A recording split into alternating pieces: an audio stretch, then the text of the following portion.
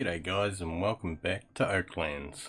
So in the last video I said that I would be making a auto loader and I've done just that. Let's check it out and see if it's going to work. Alright, and we're in our truck and all we're going to do is just reverse back. And there we have it, everything's fallen down. Hopefully this doesn't get stuck on the way out. And we've got a whole bunch of goodies all loaded into our truck. This is it. This is very simple, very easy to use, and I'll just go over what I actually used to build this. Basically we've got four sides, so glass on the sides. We've got two garage doors, got a pressure plate, got a transmitter, and then on the back here is all the wiring. Very simple.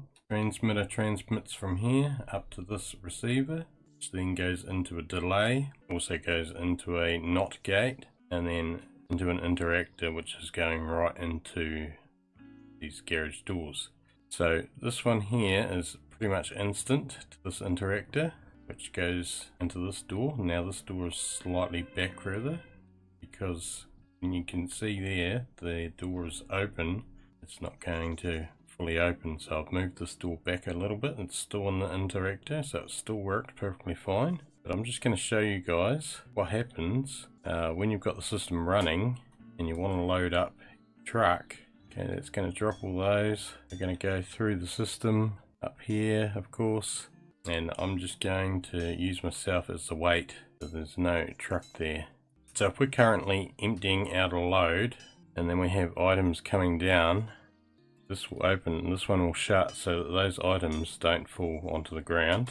So we're only going to get a load. So if this bin is very full, this is going to block the upper items and it's only going to give us a nice truckload. Okay, we'll just wait till that's done. And now when we drive away, this bottom door, because of this delay setup, this bottom door should be pretty instant to shut, and this one will take an extra second before it opens, and that way we keep the floor, the ground area clean, so nothing's going to actually fall out while we move and we're still working. So guys, that is it. That is the wiring. It's very simple, very easy to build this system. So yeah, I lowered this side down a wee bit and that creates a back door on the truck to stop items falling out the back. Okay guys, that's a quick video there. Remember, like, subscribe, come back for more, and in the next video we are going to rebuild this whole system now that we've got the bandsaws.